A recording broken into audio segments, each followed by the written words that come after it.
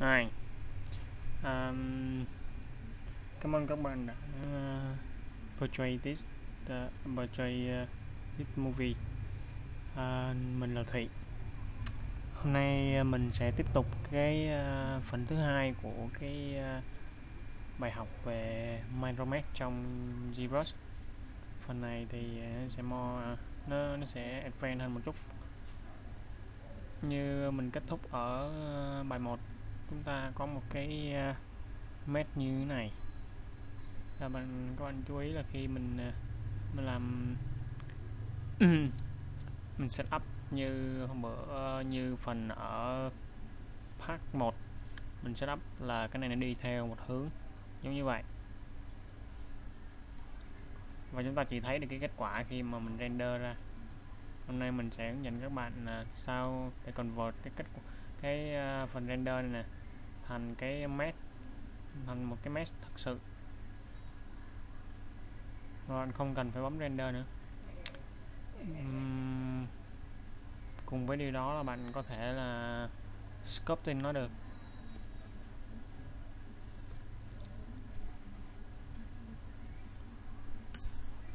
Mình sẽ hướng dẫn sao cho các bạn có thể chuẩn bị những cái object từ bên ngoài vào để convert nó thành micromesh và có một cái pattern đẹp. Ok, so bây giờ mình bắt đầu nhé. Trước tiên mình muốn hướng dẫn các bạn một chút về cái hướng của cái micromesh. Trong cái micromesh này các bạn chú ý là mình nói nó đi theo 4 hướng. Vì đi theo 4 hướng là nó đặt trong một cái polygon. Nếu mình làm một cái micromesh mà đi theo 4 hướng á, thì nó sẽ dễ cho mình có một cái micromesh có một cái pattern đẹp. Tại sao như vậy? Ví dụ mình đổi cái này thành một cái object khác cho bạn dễ nhìn. Cái object này đây.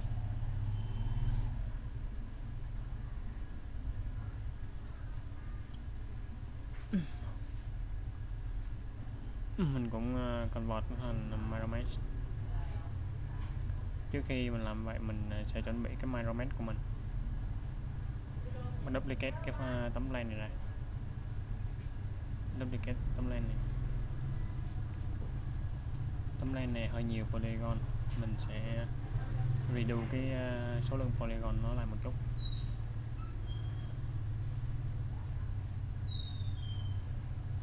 Mình sẽ tạo một cái object mà để tượng trưng cho cái hướng của cái polygon. Bấm Ctrl Shift, bấm vô cái brush thì cái brush sẽ thay đổi. Cái brush này chỉ khi nào bạn bấm giữ Ctrl Shift trong cái spacebar trong cái bàn phím á, thì nó mới xuất hiện. Mình bấm Ctrl Shift mình thay đổi cái brush đó. Bình thường bạn cấm bấm mà để Ctrl Shift thì mình sẽ là dấu ảnh và hiện cái polygon. Nhưng mình muốn thay đổi cái thao tác này, cái chức năng này, mình bấm Ctrl Shift mình chọn vào trong cái brush. Khi bạn bấm không bấm giữ Ctrl Shift, bạn bấm vô cái brush icon này thì nó sẽ hiện ra một cái palette brush giống như vậy. Và khi bạn bấm giữ Ctrl Shift thì nó sẽ lọc lại cái palette đó. Nó sẽ chỉ để lại những cái brush nào mà khi bạn bấm giữ Ctrl Shift mới hiện ra thôi. Mình sẽ chọn clicker, mình bấm phím X,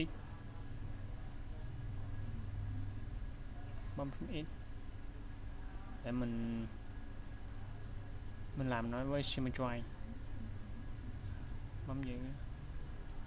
Bấm Ctrl Shift để bạn vẽ một cái curve. Mình sẽ vẽ nó, bấm giữ Ctrl Shift thay đổi thành show 2 polygon. Đây là còn cái polygon mà nó có mình tượng trưng cho cái này là cái mũi tên cho cái hướng của cái tấm của cái polygon của mình. Mình sẽ giấu mình sẽ delete cái phần polygon mình giấu đi. Hiện tại là mình chỉ giấu đi hai polygon này, bây giờ mình muốn delete nó đi. Mình vô trong cái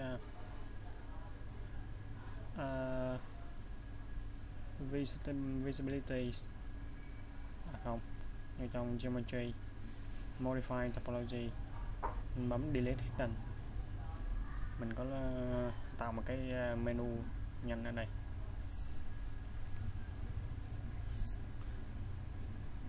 Ok, rồi mình quay trở lại vào cái tấm cái object, cái base mesh của mình, chọn những cái base mesh đó, mình bấm vô geometry, cái base mesh này chưa là cái object, cái này mà đúng, bấm vô geometry, mình chọn micromesh, mình chọn vô cái dấu mũi tên. Khi các bạn chú ý là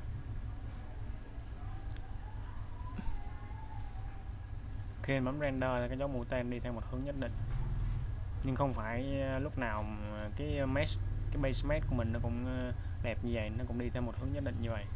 Ví dụ có khi cái base mesh của bạn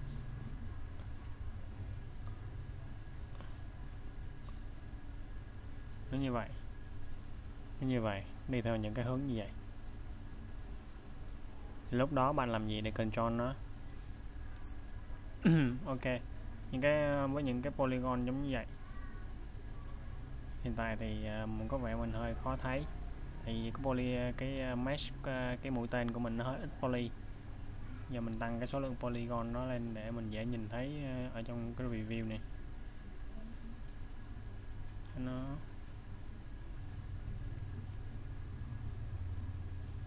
mình divide lên,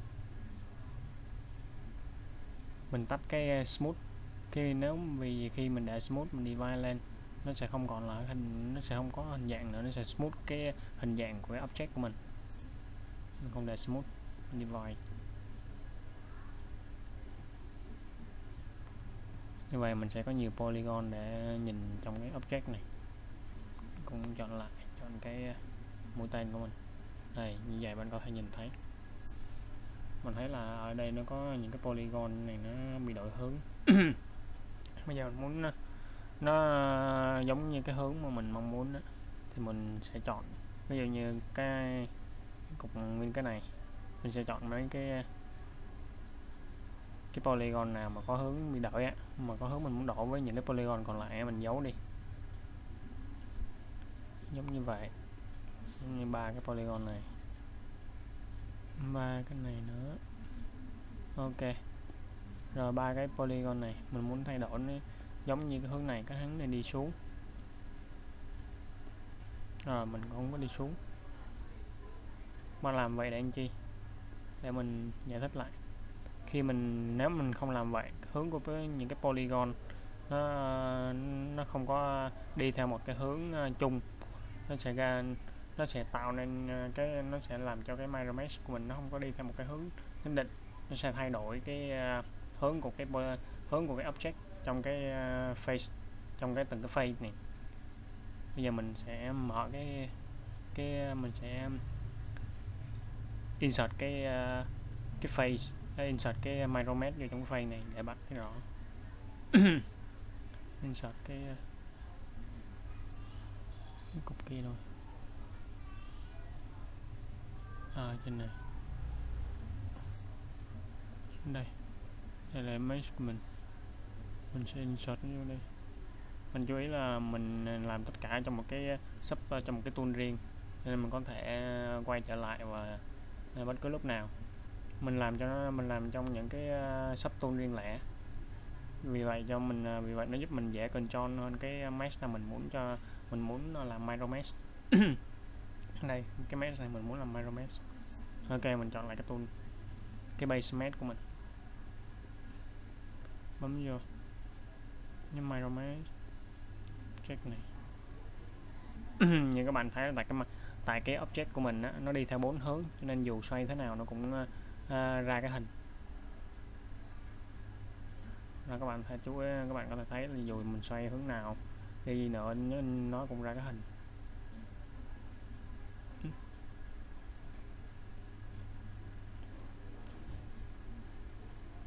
Nhưng nếu mình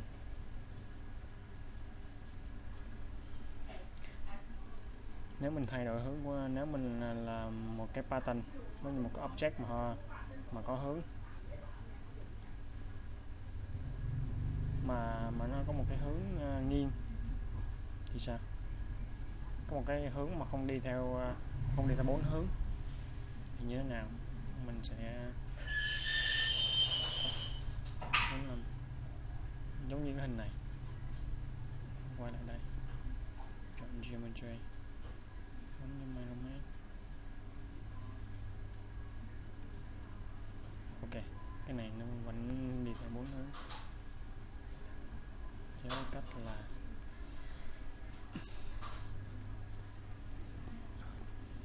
mình xoay theo một hướng nhất định, mình xoay theo một góc không đều nhau.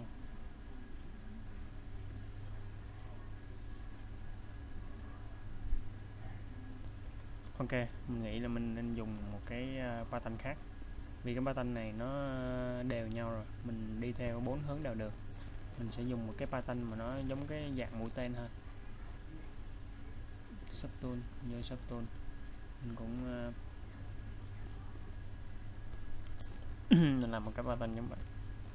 Sẽ insert ở đây,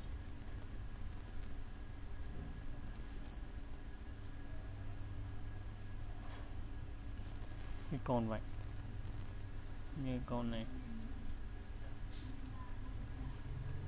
không, nên lấy cái con này, mình sẽ dùng cái parameter để làm.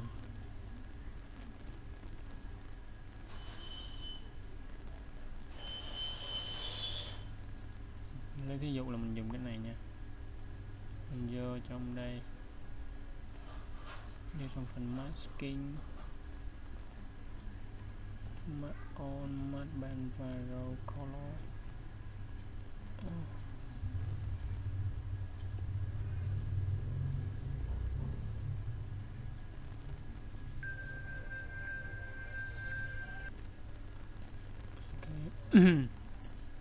Ok, mình vô phần masking để chọn masking theo mask on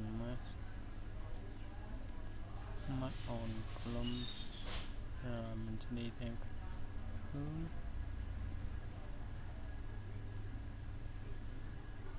mình sẽ đi vô deformation, mình inflate lên,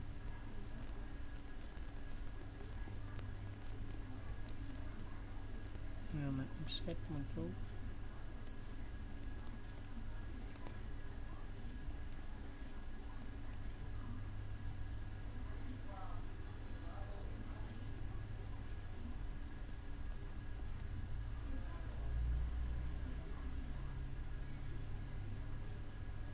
mình offset luôn một chút giống như vậy, mình có được cái pattern giống như vậy. Mình có bên một cái này. Ok, mình tạm lấy cái này là một cái pattern của mình. Trong cái tool này mình insert cái pattern đó vô, đây là cái pattern của mình, insert vô, chọn nó tắt kia đi, mình chọn cái pattern mình muốn insert, bấm vô đây. Mình chú ý là cái cái micromesh của mình nó chỉ nằm ở nó chỉ là cái micromesh của mình á, nó là cái subtool khi mình chọn thôi. Ví dụ mình open hai cái subtool này thì chỉ có subtool mà mình đang chọn nó mới xuất hiện làm micromesh thôi, nên các bạn chú ý phần đó. Mình vô trong geometry micromesh subtool, rồi mình bấm render. Như các bạn thấy là những cái object này nó bị thay đổi hướng đây như thế này.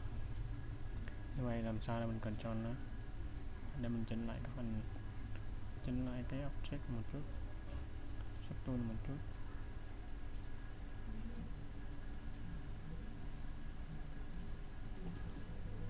mình mở cái tấm lên ra, mình scale cái các bạn chú ý là khi mình bấm vô trong cái subtool mà nó đang active, mình bấm vô cái icon này thì tất cả cái subtool nó cũng sẽ hiện ra. Mình không muốn như vậy, mình chỉ muốn cái subtool nó hiện ra thôi. Vì vậy bạn thay vì bấm vô đây, bạn bấm vô cái hình này, bấm vào cái icon này.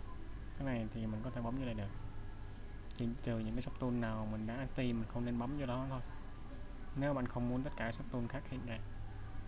Deformation, như deformation vô size cho nó nhỏ lại chút, mình muốn thay đổi một chút, rồi cho nó bằng như vậy. Ok. Khi nhiều subtool quá bạn muốn transparency mấy cái subtool khác để cho dễ nhìn á, thì mình bấm transparency, bấm cái nút này. Cái nút này là ghost, một dạng khác của cái render này thôi. Rồi vậy tắt cái này đi, rồi subtool của mình đây, chọn nó. Bấm vào trong geometry, chọn micromesh.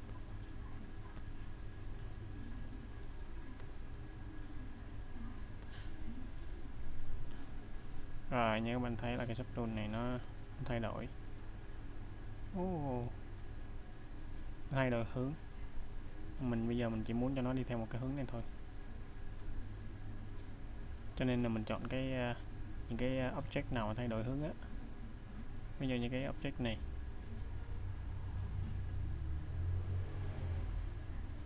mình quay trở lại với cái mũi tên cho dễ nhìn.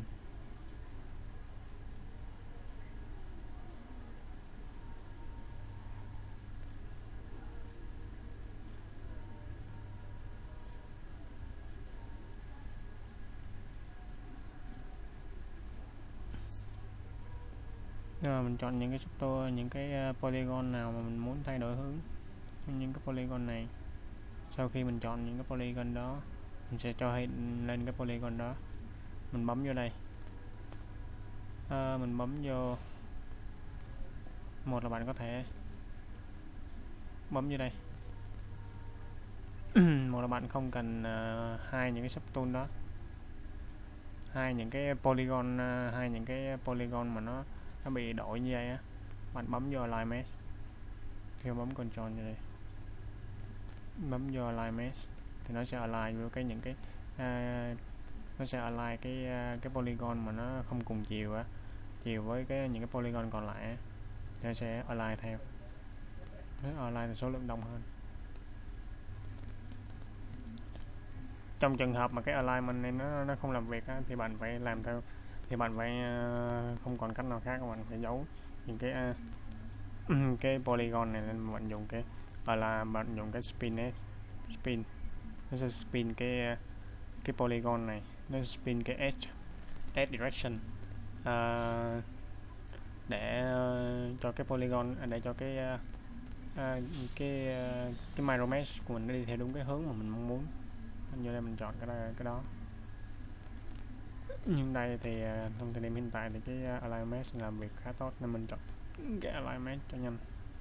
Ok, rồi giờ đây bạn vô trong cái edge mesh của mình, chọn cái spin, chọn cái pattern đó như này. Rồi mình có được cái mesh.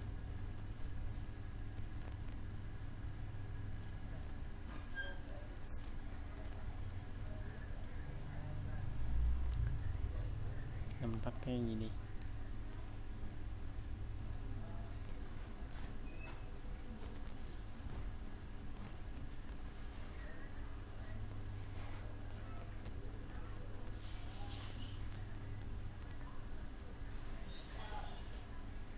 Giờ mình muốn thay đổi cái góc này một chút.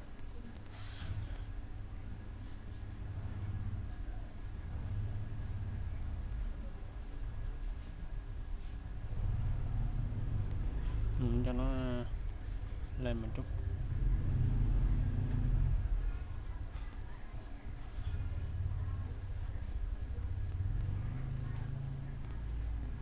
Thì bạn cứ modify cái modify cái object đó.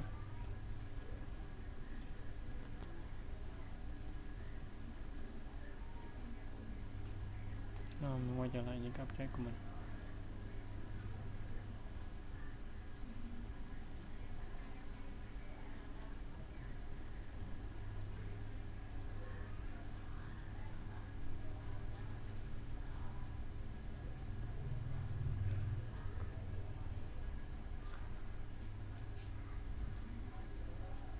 Đó, cái mình thấy đó là cái object của mình, nó sẽ modify theo cái góc mà mình mong muốn. Mình coi tấm lên là cái điểm chuẩn để mình làm việc. Rotation đó, trong cái review này nó cũng có cái đó.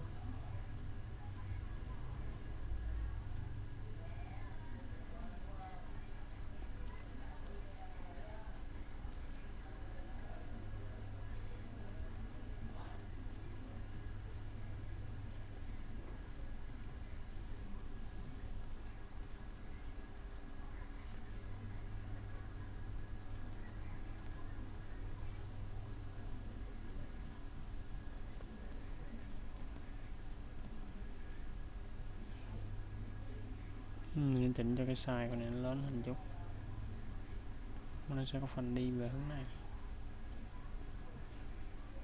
Ok, micromesh.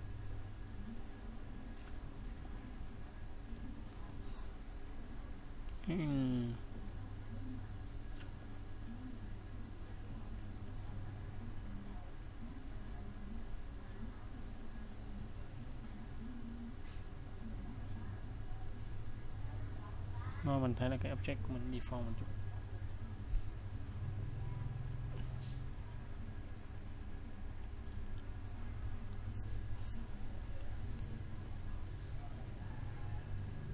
Ok, giờ mình muốn lấy cái object này mình để mình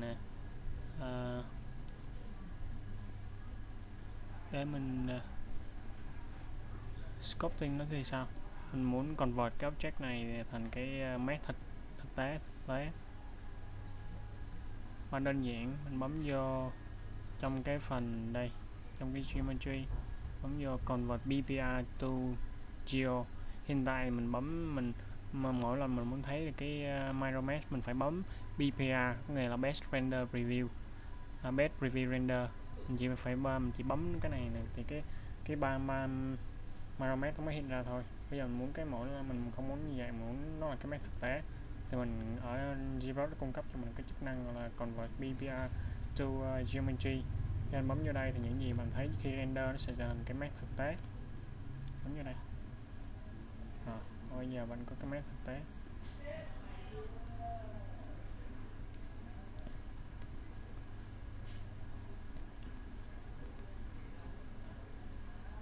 Mesh này mình có thể sculpting,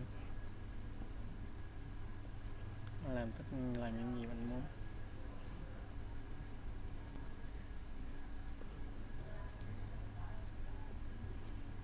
Nên mình chọn polygon.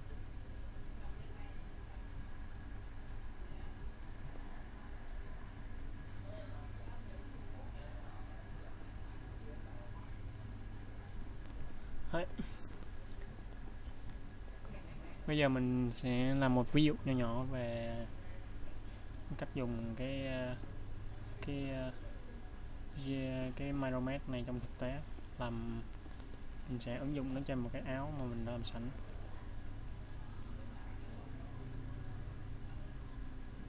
Mình sẽ import cái áo vô.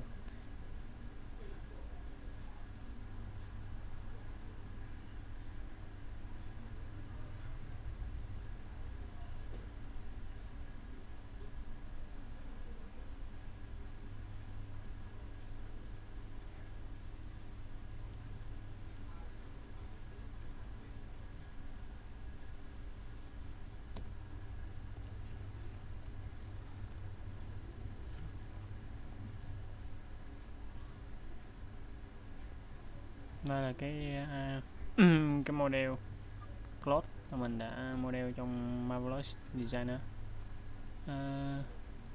Bình thường thì những cái object mà có cái polygon triangle như thế này thì rất khó để mình làm việc với ZBrush, nên mình khuyên các bạn nên retopology nó lại sẽ tốt hơn.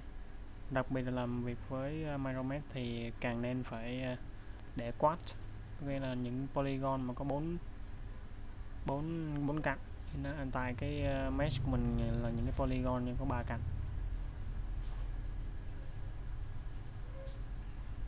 Khi mà export từ Trong Marvelous Design thì cái này nó chưa có well, mấy cái mesh này của mình chưa well. Mình biết được điều đó khi mình bấm divide lên những cái border của cái mesh nó chưa well, nó sẽ bị smooth lại giống như vậy, tách ra giống vậy.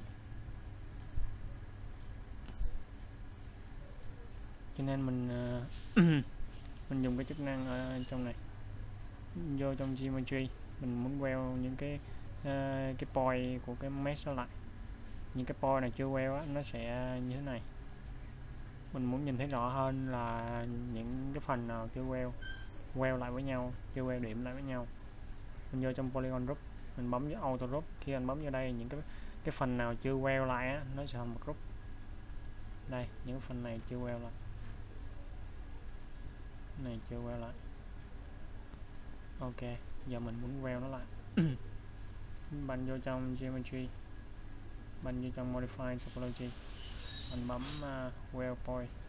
Khi bạn bấm well point, bạn check nó lại một lần nữa, polygon group, auto group. Hiện tại thì nó đã well lại các point lại với nhau, nên mình chỉ còn hai cái mesh thôi. Đây là hai cái mesh của mình. Mình duplicate nó ra, mình sẽ có hai cái polygon group giống như vậy. Mình muốn tách hai cái polygon group ra thành hai subtool riêng lẻ. Mình vô trong cái phần subtool, mình bấm split, mình bấm group split. Ok, thì mỗi subtool này sẽ là một cái group riêng lẻ. Những cái group nó sẽ tách thành những subtool. Mình muốn modify cái áo này, mình muốn add cái micromesh cho cái áo này. Đây là các bước mình sẽ làm. Đầu tiên là cái mesh này nó là triangle, mình muốn convert nó sang cái quad. Cách dễ dàng nhất là mình dùng cái ZBrush trong ZBrush. Mình sẽ không hướng dẫn kỹ cái này, bây giờ mình chỉ dùng thôi. Mình bấm vô đây, ZBrush, không setup gì hết, bấm vô ZBrush. Khi mình bấm như vậy thì những cái polygon này sẽ không đều nhau. Tại vì sao? Tại vì ZBrush nó làm việc theo cái scope của mình. Cái scope của mình nó nổi lên chỗ nào thì nó sẽ đi theo cái hướng S-flow, nó sẽ đi theo cái hướng của cái scope mình để nó tạo một cái lưới mà có quad polygon, nhưng mà vẫn gần nhất với cái sculpting của mình, với cái cục, cái model của mình. Như vậy thì cái model của mình khi mình áp cái micromesh vô thì nó sẽ không đẹp. Như mình nói, do trong cái bài trước có những cái polygon này nó lớn nhỏ khác nhau nên nó sẽ không có đẹp. Cái pattern của nó cũng không lặp lại nè, nó cũng không có lặp lại, nên đây là cái mesh mình không muốn. để làm như vậy thì mình để cho dễ dàng á,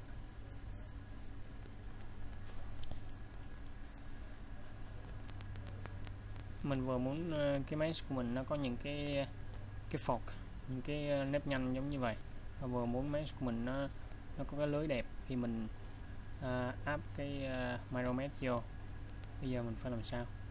Đây là các bước mình sẽ làm. Đầu tiên mình vô trong cái subtool, mình duplicate cái subtool này ra.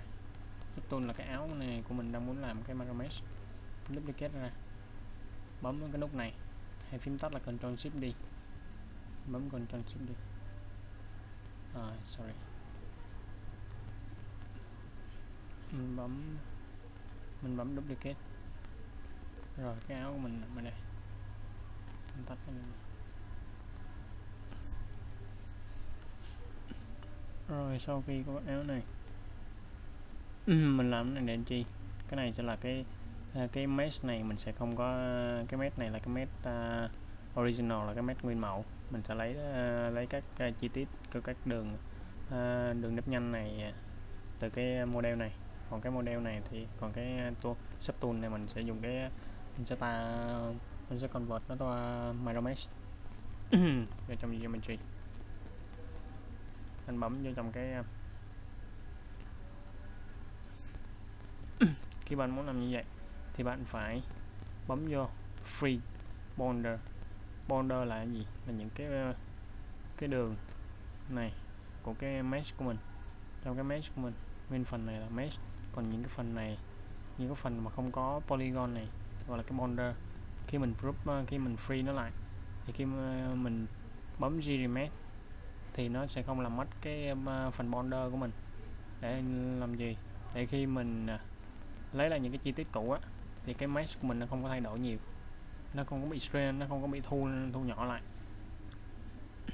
Để mình làm cho các bạn thấy. Khi mình bấm ZBrush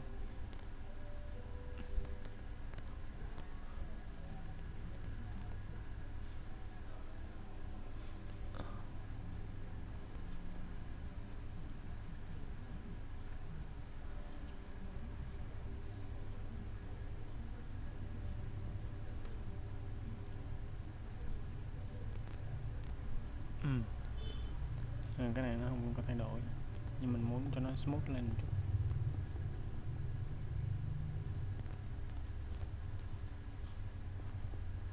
Mình làm smooth lại để cho cái nó đi lưới tốt hơn, nó đi lưới trong cái ZBrush nó đi lưới đều hơn, nên mình phải smooth lại, không để quá nhiều cái nếp nhăn trong cái áo của mình.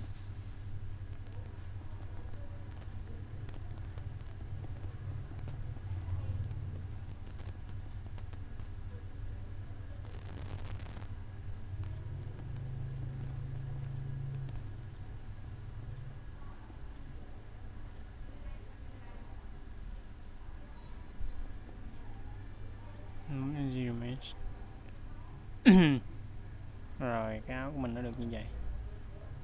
Mình nghĩ nó cũng không thay đổi nhiều. Khi mà nó thay đổi thì bạn bấm trong cái, khi nó thay đổi thì bạn bấm vô trong cái phần free border, nó sẽ free cái border này, nó làm cho cái mesh của mình nó không bị co lại.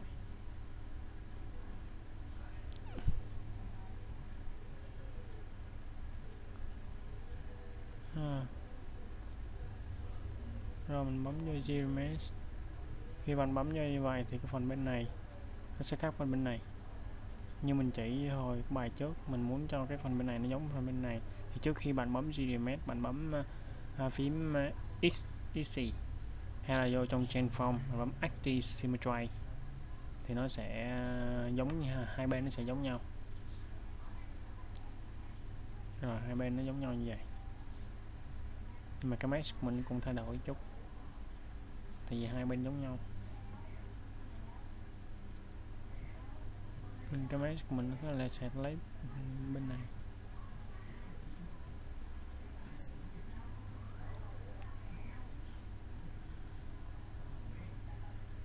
Hai cái phần bên này nó khác nhau, và mesh của mình sẽ lấy phần bên này, sẽ lấy phần dương, giống như phần mirror and well cái bài trước mình đã nói,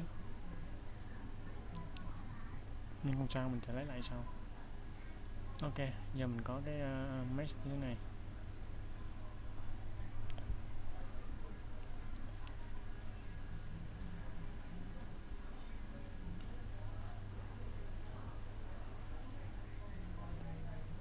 Mình sẽ làm cho nó smooth hơn một chút nữa cho nó.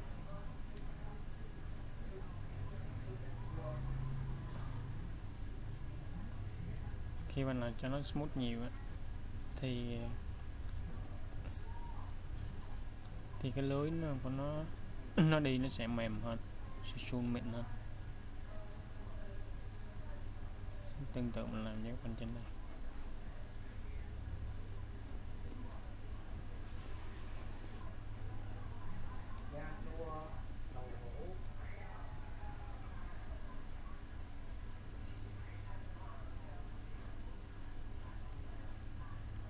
Rồi mình nghĩ là mình hài lòng với cái mesh này rồi.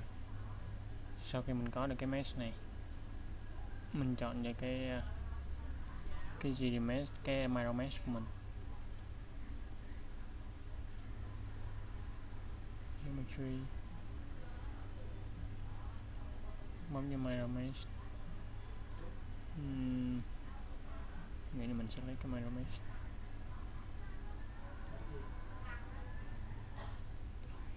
Mình chú ý là khi mình dùng cái mesh như vậy, thôi mình sẽ làm mình ra đây cho bạn thấy chứ. Enjoy geometry micromesh. Chọn cái object của mình subdivide lại một chút. Mình chú ý là khi mình bấm subdivide lên thì cái mesh của mình nó sẽ co lại. Mình không muốn như vậy, mình muốn giữ cái mesh này để mình lấy lại cái chi tiết các chi tiết cũ á, lúc mình làm xong á. Mình sẽ bấm trước khi mình divide mình sẽ bấm tắt cái smooth này đi, divide lên, rồi bấm vô BPR render.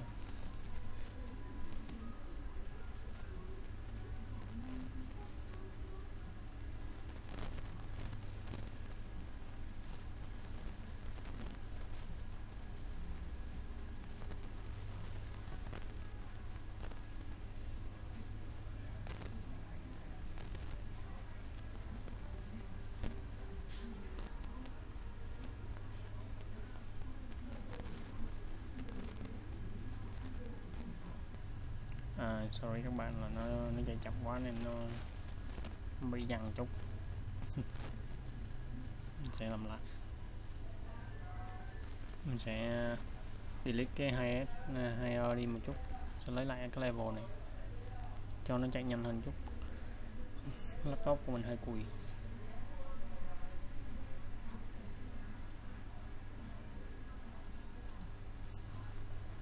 Ok, mình cảm thấy mình hài lòng với cái mesh như vậy rồi.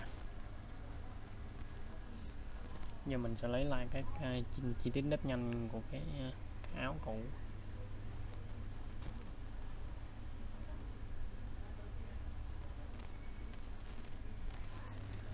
Đây.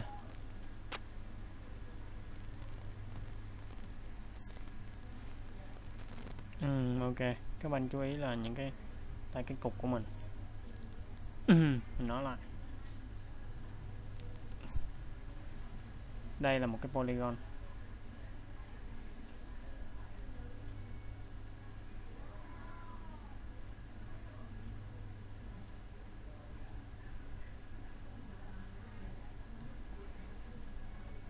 Đây là một cái polygon của mình. Polygon này nó sẽ thay thế, cái object này sẽ thay thế cái polygon trong cái base mesh của mình. Như vậy có nghĩa là một polygon nó sẽ có một cái mesh giống như vậy. Và đang tưởng tượng đây là một cái polygon khác, nó cũng có mesh giống như vậy.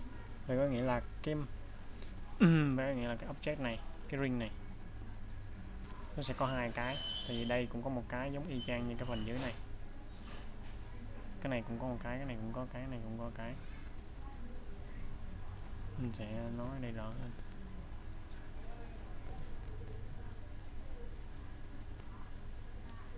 Mình bấm vô solo mode. Khi có nhiều cái subtool quá đè nhau, bạn đang làm việc một subtool đó, mình bấm vô solo để mình chỉ thấy cái subtool mình đang làm việc thôi. Nhưng mình sẽ thử convert cái này qua video để các bạn thấy rõ.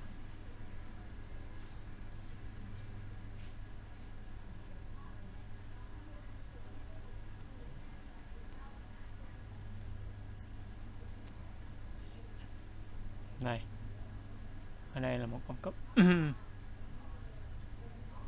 Đây là một object, đây là hai object. Những cái này có những cái ring, có những cái vòng tròn này nó overlap nhau. Tại vì một cái polygon cao, một cái polygon của nó sẽ là một cái object giống như vậy. Như là một cái object giống như vậy, cho nên sẽ overlap những cái vòng tròn phía bên, những cái vòng tròn phía bên cạnh. Giờ làm sao để mình giảm cái đó, mình giảm cái số lượng polygon nó đi.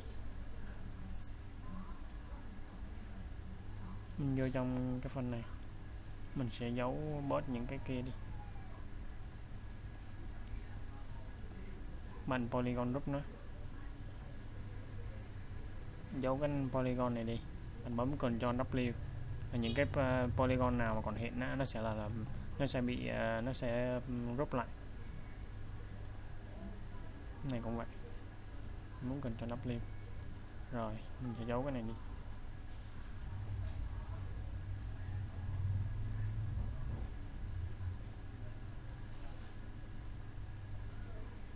Mình sẽ giấu hai cái bên này đi.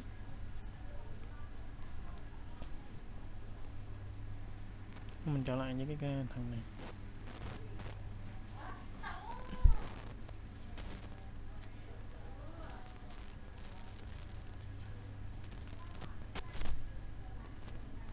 Rồi mình cũng chọn cái micromesh của mình.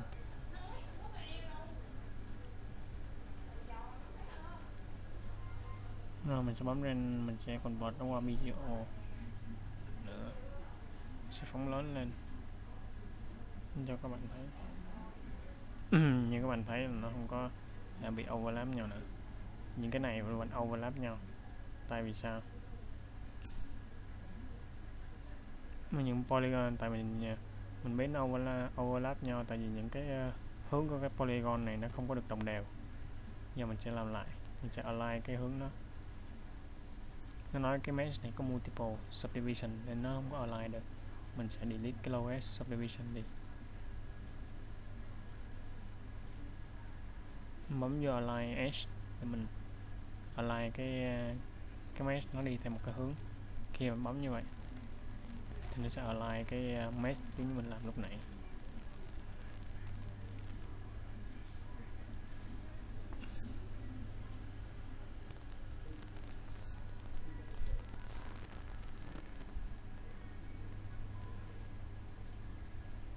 Rồi bây giờ cái này nó đi theo một cái hướng giống như mình mong muốn. Mình còn vượt qua video.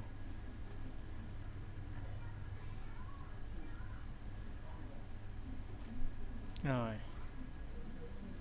như vậy cái object của mình nó ít ăn vào nhau hơn. Như đây nó cũng có một số cái cũng chưa có thực là hoàn hảo lắm.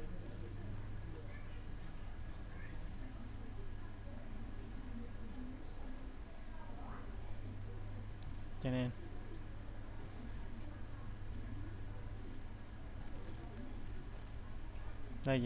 đây cũng là một cách. Mình có một cách khác để giảm thiểu cái đó đi. Mình vô trong đây, cái mesh của mình như vậy. Thay vì lấy cái mesh này bạn những cái phần nào mình không muốn đi,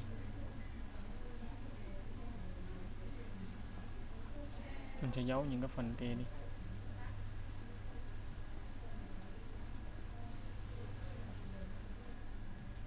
Mình sẽ giấu đi. Còn tất cả trong cái còn tất cả chỉ để lại trong cái miếng này thôi, cái mặt này thôi. Vì bạn muốn một cái polygon của mình nó sẽ có cái mặt này, mình không muốn overlap nhau nên giấu tất cả những cái phần không phần overlap, cái đi đặt tất cả trong cái object như vậy. Mình sẽ chọn lại.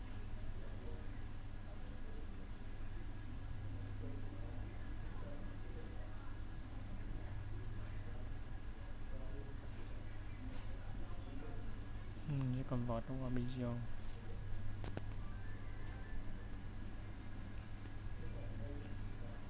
Ok, như vậy thì bạn thấy cái phần này nó không có đều nhau, không có dính lại với nhau. Nhưng mà nhìn ở góc độ, nhìn ở từ cái vị trí này mình không thấy rõ lắm, nhưng nó vẫn over nhau. Over.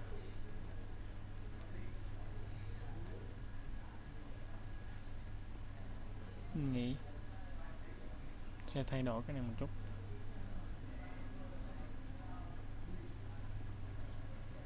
Mình sẽ tăng cái size nó lên. Mình sẽ tăng cái size của object lên một chút. Nghĩ cái này, cái micromesh này vẫn chưa có hoàn thiện lắm trong cái phần mà nó mật mấy cái point lại với nhau. Hiện thời thì vẫn chưa có cách giải quyết. Đây mình chỉ có cách giải quyết, cách chữa cháy tạm thời thôi. Mình vô trong cái review window, mình thấy này, cái object của mình sẽ nằm gọn trong đây. Cái object của mình sẽ nằm gọn trong cái polygon size với bạn tự tưởng tượng đã làm cái polygon trong cái micromesh của mình. Mình vô trong cái phần masking, vô trong phần deformation, mình chọn cái size, mình tăng lên khoảng 3, 4, mình tăng lên khoảng là 4. Mình chỉ muốn tăng cái ở ngoài thôi.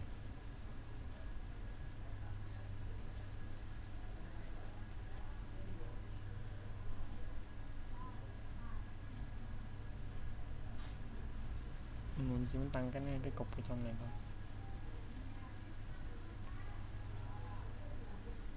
Tăng 4. Rồi ok.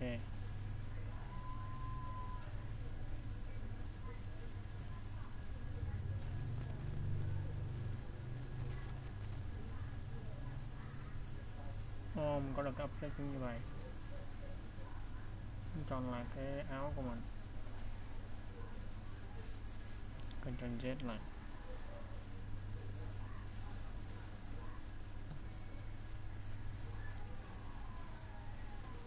Mình còn vào được con visual. Rồi, sẽ khá hơn một chút. Nhưng bạn vẫn sẽ thấy những cái phần deform, những cái chỗ này sẽ không đẹp.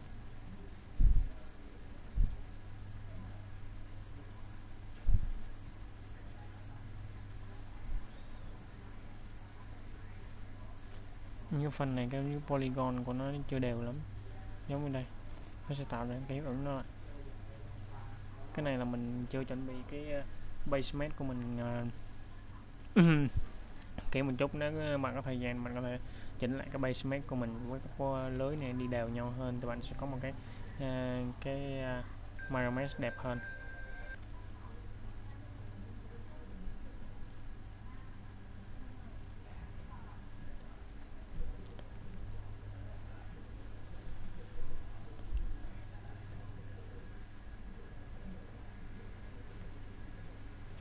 Bây giờ bạn muốn modify nó, muốn sculpting cái này, mình nghĩ là bạn nên để như vậy đi, không cần phải tách ra mà sculpting một cái mesh giống như vậy. Nếu bạn sculpting một cái mesh như vậy á thì nó sẽ làm deform mấy cái object bên trong, mấy cái lưới bên trong của mình như vậy. Thay vào đó bạn hãy sculpt cái base mesh. Đây mình sẽ lấy lại những cái nếp nhăn lúc ban đầu.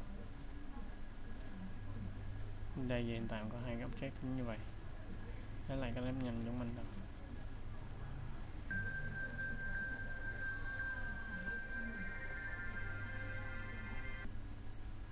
Mình tắt cái micromesh đi để dễ nhìn.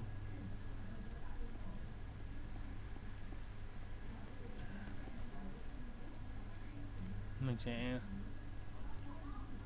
modify này, cái này là một chút cho nó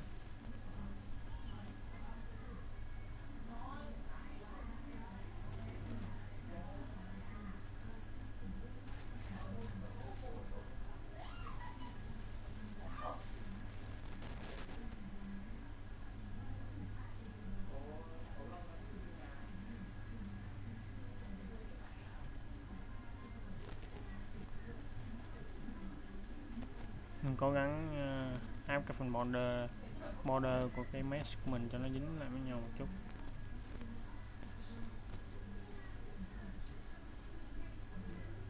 Cho đều nhất có thể.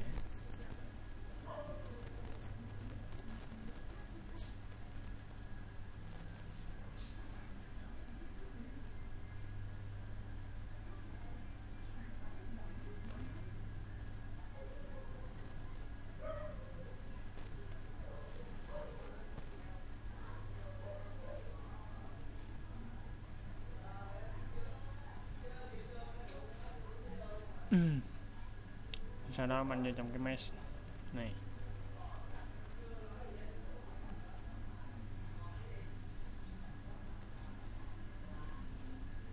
bên trong projection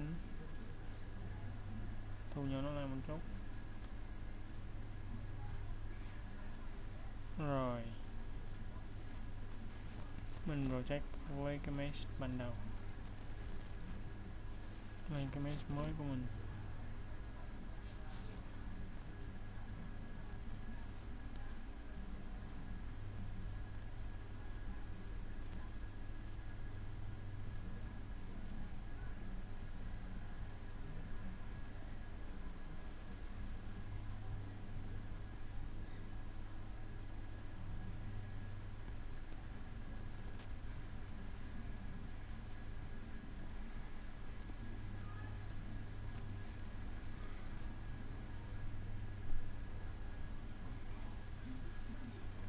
Ok, giờ mình vô micromesh, trong này có mesh cũ, không còn vọt thì đi vô.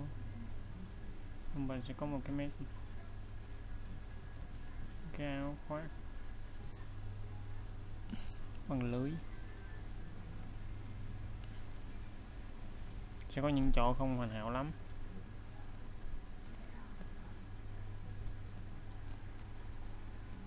nhưng nhìn chung thì mình nghĩ là cũng ổn.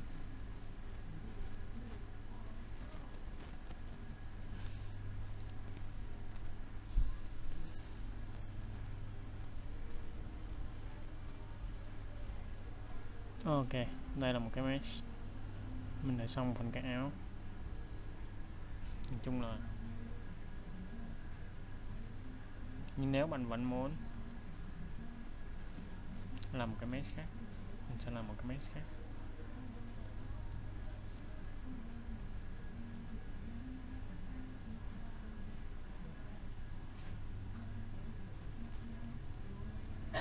Mình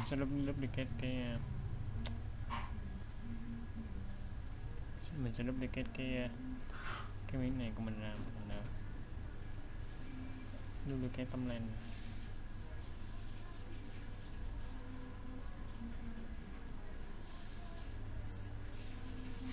Mình sẽ làm một cái pattern khác.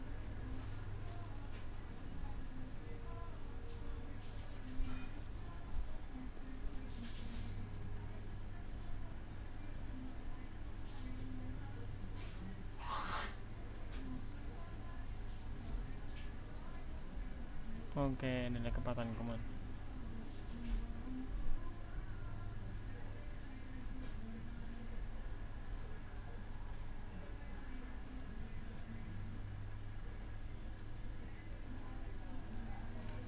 Mình chọn những cái pattern đó.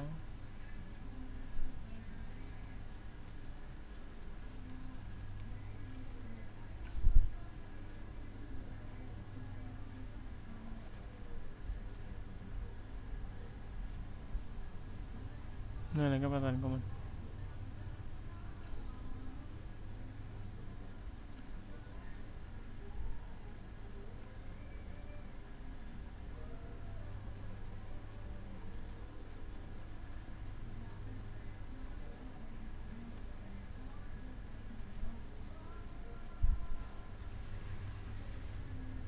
Rồi, ok.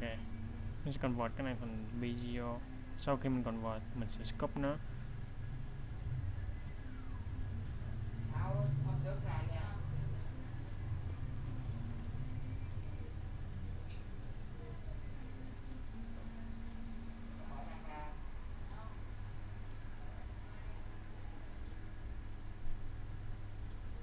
Các bạn thấy là sau khi mình muốn scope nó, mình subdivide thì những cái lỗ này nó sẽ thành hình tròn.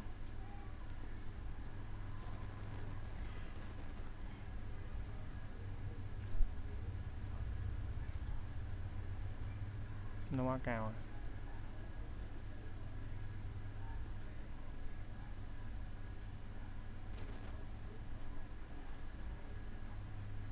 Những cái lỗ này mình muốn hình tròn thì mình subdivide lên, nhưng mà cái point này nó chưa queo lại với nhau, cho nên nó sẽ bị tới tình trạng subdivide lên những cái point nó sẽ bị hết ra. Mình không muốn như vậy. Trước khi mình subdivide lên, mình bấm weld point thì nó weld là những cái point này, rồi mình sẽ bấm subdivide. Rồi sau đó có một cái mesh như vậy.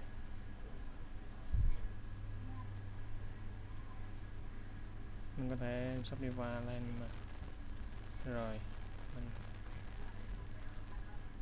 hiện tại thì cái mesh này của mình nó cũng chưa đẹp lắm, cho nên mình sẽ di chuyển lại.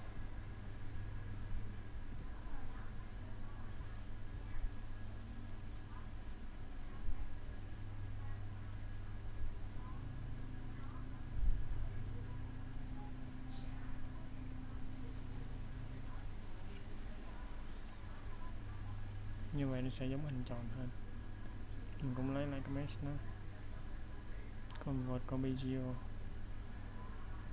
rồi mình weld point lại, rồi mình subdivide lên.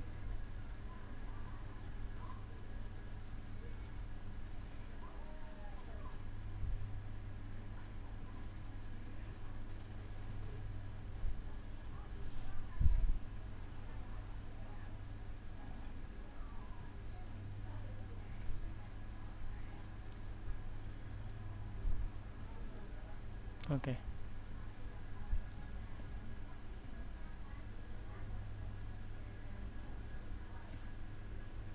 Uniformation mình sẽ muốn xuống chút.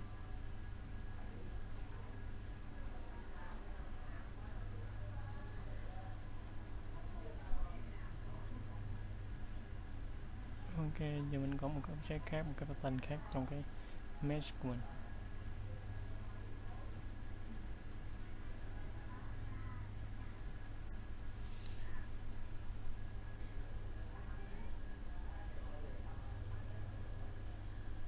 Ok, hy vọng các bạn cảm thấy bài học này hữu ích. Cảm ơn các bạn một lần nữa. Hy vọng sẽ gặp các bạn trong những cái bài tập khác của mình. Có bất kỳ câu hỏi hoặc là feedback gì các bạn có thể gửi qua Gmail cho mình. Tạm biệt, chúc may mắn.